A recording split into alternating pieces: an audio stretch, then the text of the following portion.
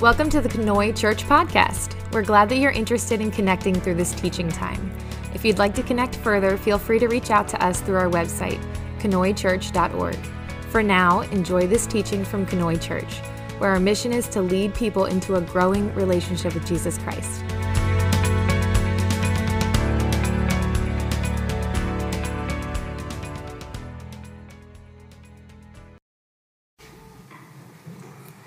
We're continuing on with our 10 core values, and we're up to number 6 now. Last week was just so fitting, if you were here last week, we had another church combined with us. LifeGate joined us last week, and it was a great time. And the message happened to be on the faith and community of the BIC. It was perfect for that. Today we're going to be talking about witnessing to the world, and this is a good one. Witnessing to the world. There's many ways of taking our message across of witnessing to the world, and there's a theme for this. There's a theme that the message is witnessing about Jesus Christ. We got to remember that when you witness. There's a power for our witness, and it's through the Holy Spirit. You got to let the Holy Spirit consume you so you may be able to witness.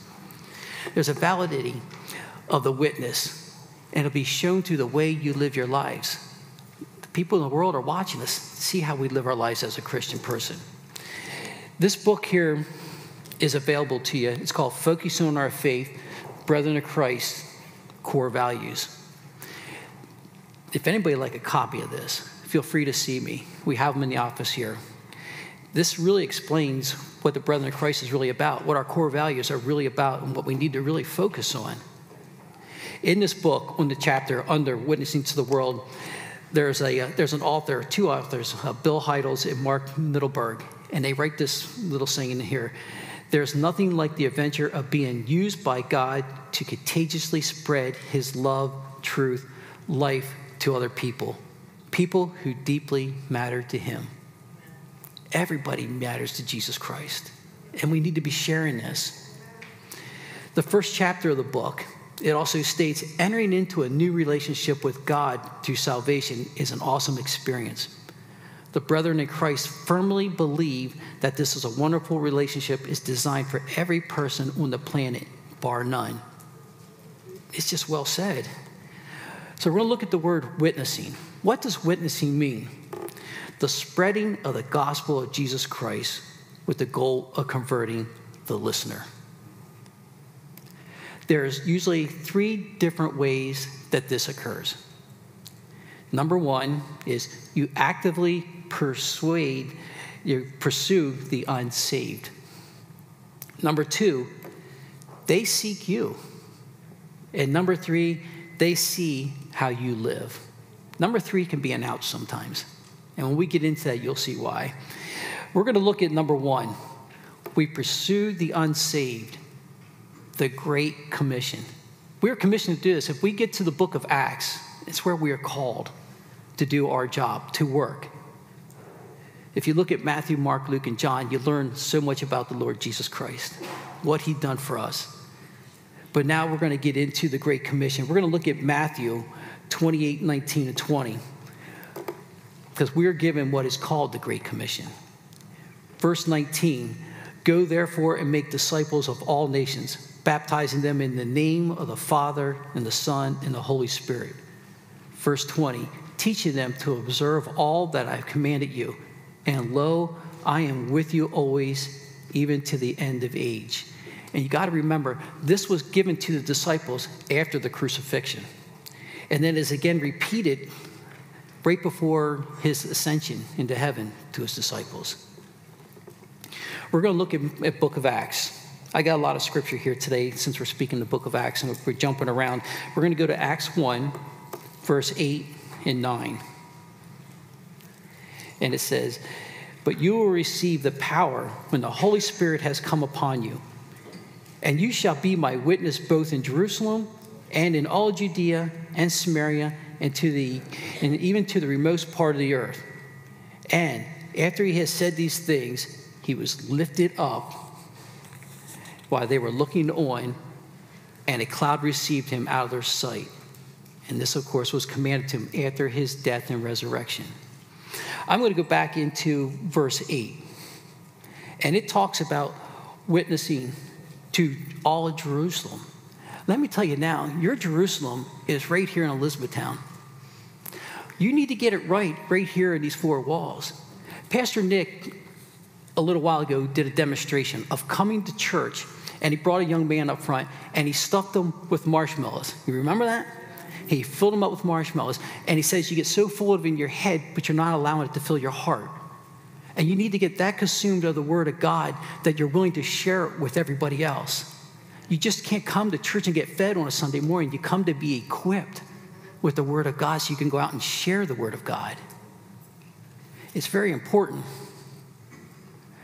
There's many ways of actively spreading the Word. Are you actively spreading the Word right now? If you're actively spreading it, the people in Elizabethtown churches should be full right now. He also says to all of Judea and Samaria, maybe your Lancaster County is your Judea. Maybe your Harrisburg, maybe your surrounding states is your Samaria. Are we witnessing these people? I don't know if you notice behind me, there's two shepherd hooks and a world behind it. This is representing us being shepherds and witnessing to the world. It's what we're called to do. We have missionaries, and I believe, if I'm not right here, I believe there's like 72 families serving the brethren in Christ right now around the world. In Africa, Asia, Canada, right here in the United States. It's what we're called to do. How many people have you actively spread the word to now? How many of you brought them to church this week to get saved? This week? A year? Maybe even a decade. Have you ever brought anybody to the Lord Jesus Christ? Jesus says something in Matthew 9:37. The harvest is plentiful, but the workers are few. Then again, only a few will make it into the kingdom. Are you willing to go and be obedient to do what we're commissioned to do? Romans 9:3 states, and this is Paul talking, and Paul states that he would go to hell to make sure everyone else goes to heaven. Wouldn't you want to have a heart like that to see everybody in the world saved and going to heaven? It's amazing. He didn't want to see anybody without Christ. There's many ways of going and taking your message to the world, and we're going to look into them. We're going to go to Acts 2, and we're going to go to verse 22 and 23, and then we're going to continue on to 36 and 41. This is Peter. He's preaching to the crowd after the crucifixion, okay? And Peter says in 22, men of Israel, listen to this. Listen to this. Jesus of Nazareth was a man accredited by God to you by miracles, wonders, and signs God did among you through him. And as yourself known, the man has handed over to you by God's set purpose and foreknowledge. And you, with the help of the wicked men, put him to death and nailed him to a cross. Let's go to 36. Therefore, let all of Israel be assured of this. God has made this Jesus, whom you crucified, both Lord and Christ. And when the people heard this, they were cut to the heart and said to Peter and the other apostles, brothers, what shall we do? Peter replied, repent and be baptized, every one of you, in the name of Jesus, for the forgiveness of your sins, and you will receive the gift of the Holy Spirit, the promise for what you and your children and for all are far off, for all whom the Lord God will call. With many other words, he wanted them and pleaded them with them, save yourselves. This is corrupt generation. There is who accepted his message were baptized, and about 3,000 of them were added to the number that day. Now, Peter has a little style of preaching. Peter is one of those in-your-face guys. I would think he's more like a Pentecostal guy. If you see Jesse when he's preaching, he gets pretty wound up. I could see Peter. I could see Peter being that way. Peter getting a little wound up. He was in your face. You and the wicked people put Jesus Christ on the cross. You need to repent right now. You need to get Jesus in your heart right now. You crucified our Savior. He was one of those fire and brimstone preachers. Have you ever seen one of them or heard them growing up? I remember sitting on a couch at home when I was young and seeing one on TV. I thought this preacher had an anger management problem. He's yelling, he's slamming things. It's like, but you know, he got the word across. He really got the word across. And that's his style of preaching. That's the way he got to spread the word. But then we look at Paul. And we're going to look into Acts 17. And we're going to go to verse 2 and 4. See, Paul uses a little different method. Paul's more of a laid-back guy. He's more of a guy who persuades his listeners into becoming followers. So let's see what he says in 2 and 4 in chapter 17. And you got to remember, he's in Thessalonica right now, and he's going into a Jewish synagogue to speak.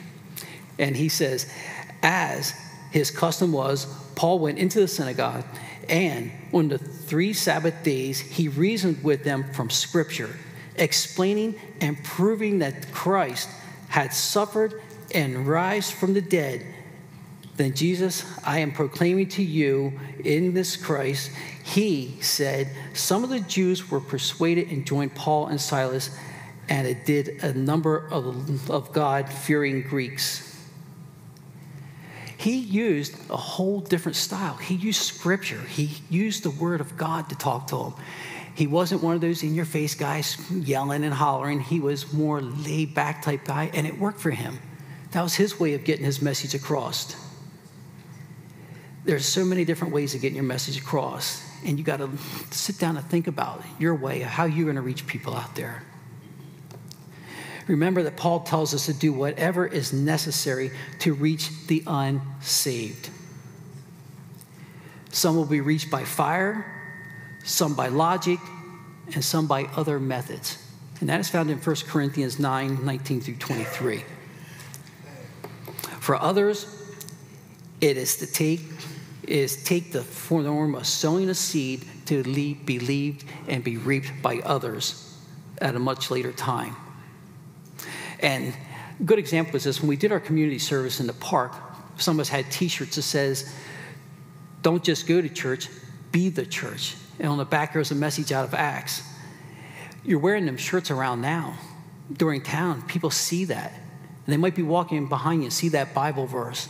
And it might stick in their mind. And then later on, they might need that. It's in the form of billboards. Going out to Roxbury Camp, I don't know if you noticed this. I noticed this when I was going out there to help clean up day. Going out the turnpike, there's a billboard on the left-hand side, and it states, Jesus saves, with a phone number underneath it to contact the church. Then there's another one also going out a little further closer to Blue Mountain on the other side that has a Bible verse on it. Those there are seeds that are planted that might be reaped at another time. There's other ones, forms of message. You might be hauling somebody in your car who might be a non-Christian, and you have a Christian radio station on. There might be a song that hits them that later on, that song come back to them. There's other ones, books, pamphlets, movies that you might go see, even bathroom stalls. I'm telling you, look, I was a truck driver for 23 years.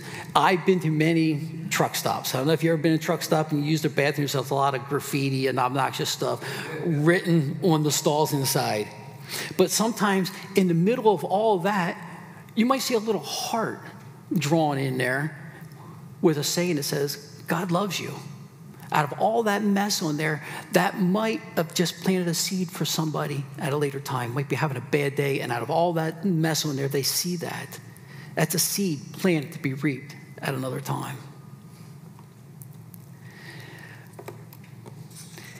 And these messages are for us to share with others. You might be spreading seeds out there that you don't even know. But you got to understand, they're pricking the hearts of those who really need it. There's people that need it, and then later on it comes back to help them out. Let's go on to number 2, Mike. Sometimes they seek you out. In Acts 13:7, someone came to Paul and Barnabas and sought to hear the word of God. What if this happened to you? Would you be prepared to share with that person? Could you lead them to the Lord? If somebody come up and asked you a question, are you ready to answer them? 2 Timothy 2:15 says, study to show thyself approved unto God, a workman that needeth to not be ashamed, rightly divided the word of truth. Be prepared by knowing the word. If a non-Christian comes up and asks you a question and you don't have the answer, you got to find the answer for them. You're a workman, so work. Do your job. Don't just pray for your neighbors and your relatives to get saved. Witness to them. You got to witness to them. James 2:20, faith without works is dead. It is dead. You are God's workman. Don't just take them to your pastor. Do it yourself. Too many people think that you want to get somebody saved, you need to take them to your pastor. Everybody was called in the Great Commission to be a disciple of the world. Everybody. So we need to witness to them. 1 Peter 3:15, but sanctify the Lord God in your hearts and be ready always to give an answer to everyone that asks you a reason for the hope that you are in with meekness and fear. So when that person asks you, hey, why are you different than anybody else? You need to have a good answer. And it's a great opportunity to speak to somebody. How many had an opportunity and left it get away from you? I've done it. I'll tell you what, I was in a subway, and there were 2 kids debating about something for school. And they're talking about this issue with transgender stuff. And one of the boys, I could tell, was a Christian kid, and he was sticking to his faith for a while, but the other kid apparently wasn't, and he was talking to him about, well, no, I think it's okay, and he started persuading the other boy, and the boy at that time says, well, maybe you're right. The Christian boy's going, I think maybe you're right. And he was kind of lost. I was back a few people in line. There was an opportunity for me to step in and witness to that and help that young boy out. But I left it get away because they ordered their subs and out they went. But that was a missed opportunity. I wasn't going to allow that to happen again. I was out at Darren camps and shopping at Darren camps before they closed. And when I'm shopping, you can ask my wife, I like to sneak things into the cart. And when you you get up to the counter, and it happened to be a day that was pour down raining outside. The weather's miserable. The guy at the counter must have been having a bad day, the cash register. And I get up there, and I'm smiling because I know I just got some tasty cakes and stuff I threw in the cart my wife didn't know about. So, and as they're getting put up there, my wife turned and goes, where'd this come from? I don't know, must just fall off a shelf into the cart, I don't know. But I started laughing and smiling, and the young boy behind at the cash register at the time goes, I don't know what you're so happy about, what you're smiling about. The weather outside's a mess. He goes, a miserable day. Things aren't going right here in the store. And I said, but you know what? It doesn't matter what the weather's like outside. When you're full of the Holy Spirit and full of Jesus, it doesn't matter what the weather is like outside. It doesn't matter. And I explained that to him. I said, look, man, I got Jesus in me, so it doesn't matter. I don't care if it's pouring. I don't care if it's 110 degrees outside. I love Jesus no matter what. That's what we're called to do. That's how we are as a witness that boy there start to think about it. Maybe I need to change my attitude a little bit. So maybe that stuck with him a little later on that day. Maybe his attitude changed as the rest of the people were coming up through the line. That's what we're supposed to be doing. In Matthew 5:13-16, ye are the salt of the earth, but if the salt has lost its savor, without shall it be salted. It is thenceforth good for nothing, but to be cast out and trodden under the foot of men. If you sin in front of the unbelievers, it's nearly impossible to win them over. You are good for nothing in the Great Commission. How does salt get its saltiness back? How can you get your good name back once you've blown it in front of everyone? It's hard to do, even if at all. You are the light unto the world. Everyone looks at the light upon the hill. The world looks at you and they make judgments constantly. Do not hide your light under a basket. If we hide our Christianity and act as the world does, and John talked about this the other week.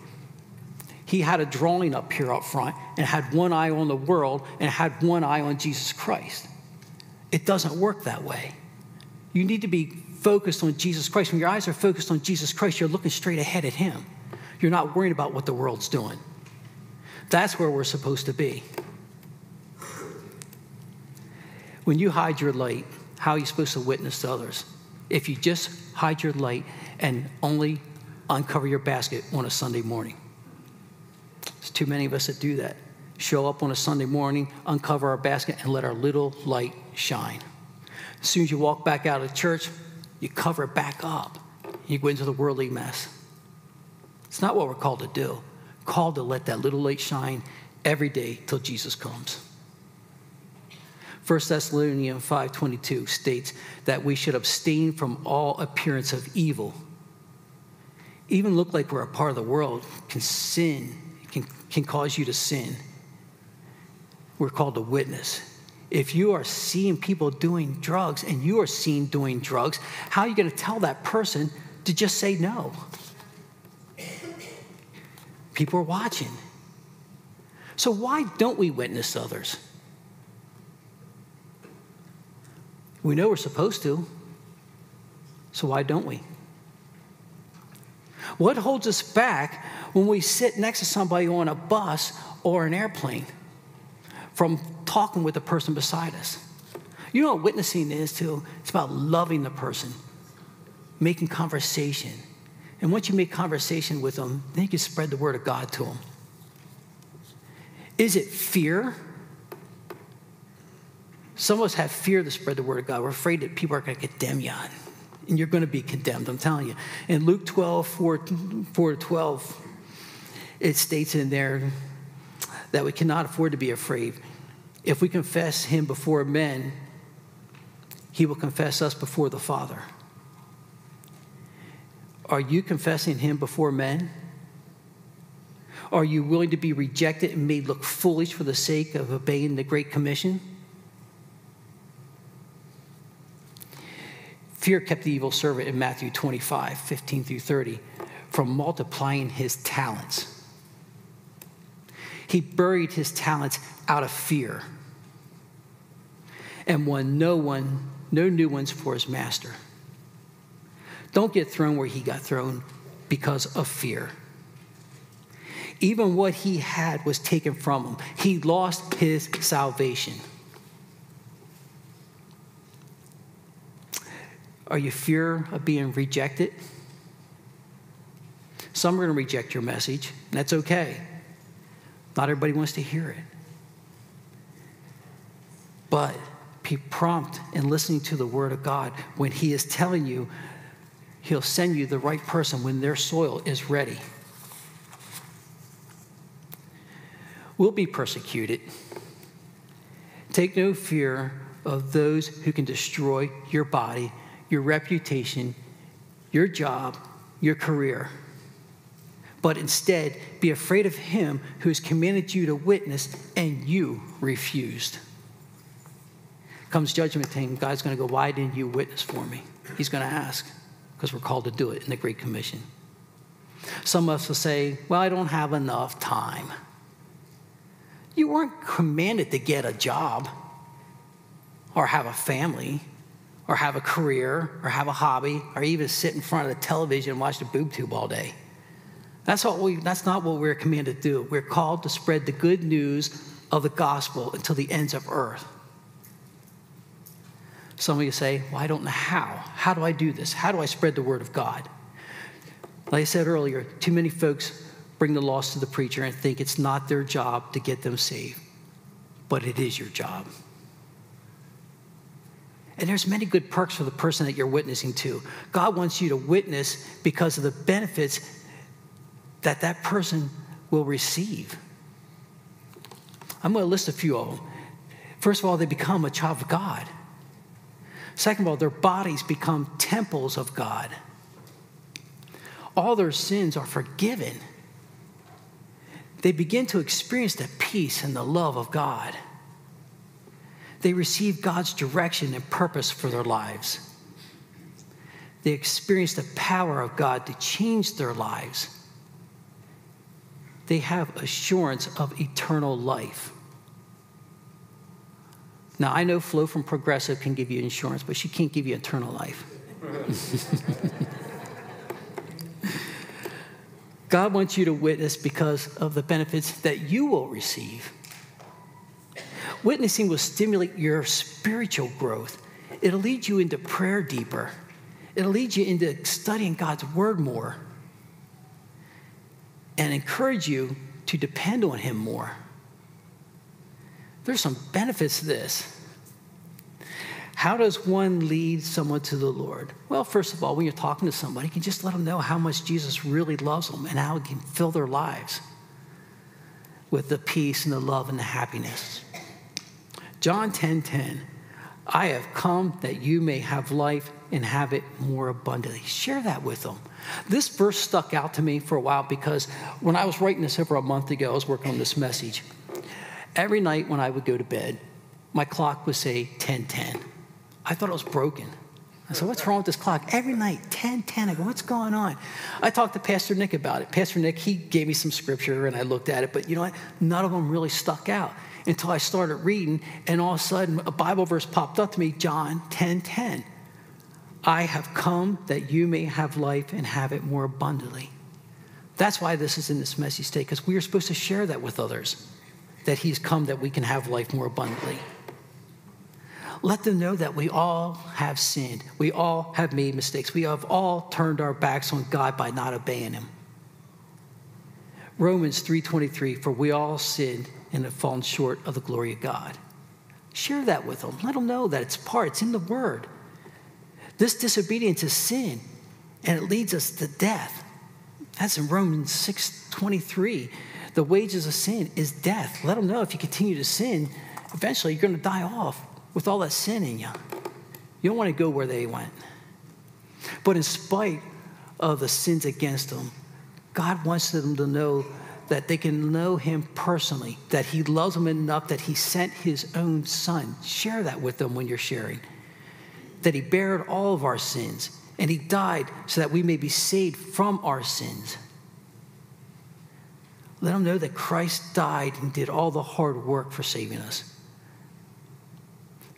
You got to let them know that they need to acknowledge that Christ died for them, he died for their sins, and was resurrected in 3 days. They need to confess all their God. They need to confess to God that all their sinfulness can be taken away when they give their life to Christ. After you tell them all this and you share all these things with them, lead them in prayer. Teach them how to pray. Prayer is talking to God. You don't have to have no special thing written out. Pray to him. Speaking to God is prayer. Once you lead them to the Lord, then what? Say, you're on your own. Good luck. That's not how it works. Start taking them to church with you. Check up on them. I mean, seriously, check up on them. Just say, hey, I care about you, thinking about you. No. Physically pick up the phone and call them. Go visit them. It means a lot. Help them study the Bible. Remember, they're new Christians. They don't know how to do all this. Show them. Get them into some Bible studies with you. Give them some books or some Christian CDs to listen to. You got to cut them some slack. They're going to make mistakes. Remember, they're newbies. And you were there once yourself.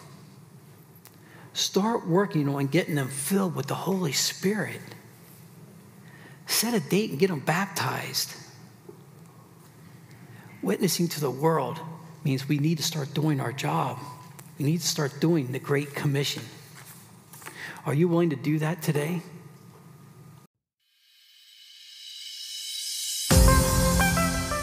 Hi, this is Pastor Nick. Thanks for listening. I hope something that you heard today was very helpful. If you want to connect with us further, feel free to check us out on Facebook, Instagram, or our website, conoychurch.org. Sure, I'm glad we're in this together.